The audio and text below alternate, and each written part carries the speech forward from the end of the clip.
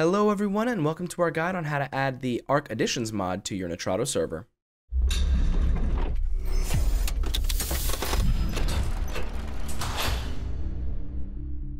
While playing a vanilla game can be fun, there comes a certain point where it is great to add some extra mods. I mean, for example, check out this lightsaber that I have in ARK, just because. While some mods might be a little bit silly like that, there are other ones that help add things to the game, such as extra dinosaurs. Installing the mod on your server. To get started, the first thing you want to do is open up your ARK Survival Evolved workshop and look up ARK Additions, the collection. You may need to sort by most popular over all time, and that will bring up the proper mod in this case. Go ahead and click on it, and to add it to your client side, all you have to do is click the green subscribe button right next to the name of it. Then, to add it to your server, we need to get the mod ID. So scroll down to the description and copy that mod ID number.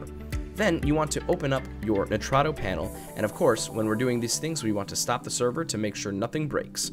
So once it's fully stopped, scroll down to the left-hand side under Settings, where you see the Mods and Workshop section, and click on that. In the new page that pops up, under Active Mods, you want to insert that number that we just copied from the mod ID page. Once you've done that, hit the green Save Changes button in the bottom right, and then you'll see that it's been added. However, to fully add it into the server properly, we need to start the server back up and get it up and running once again.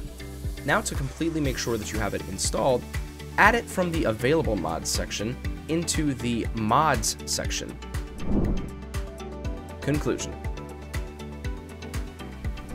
This mod offers a lot of extra fun, additions to the game. If you happen to like this video, please consider leaving a like, subscribing, and ringing that notification bell. That way we know this is the type of content that you like to see. Until next time.